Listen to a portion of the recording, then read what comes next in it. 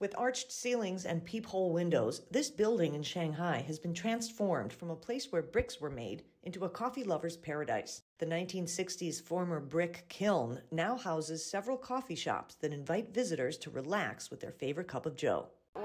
It's rustic. The design also features modern elements. I like it. It's one of many new types of cafes popping up across the country. In East China's Jiangsu province, a cafe built along a rice paddy is attracting guests for its serenity. Drinking coffee in the middle of the rice field while admiring the lucid waters and lush mountains. I feel closer to nature. It brings me inner peace. This is pure enjoyment. And other coffee experiences are even more immersive. This cafe, also in eastern China, is part of a group of farmhouses that have been transformed into homestays where guests can harvest their own fruits and vegetables.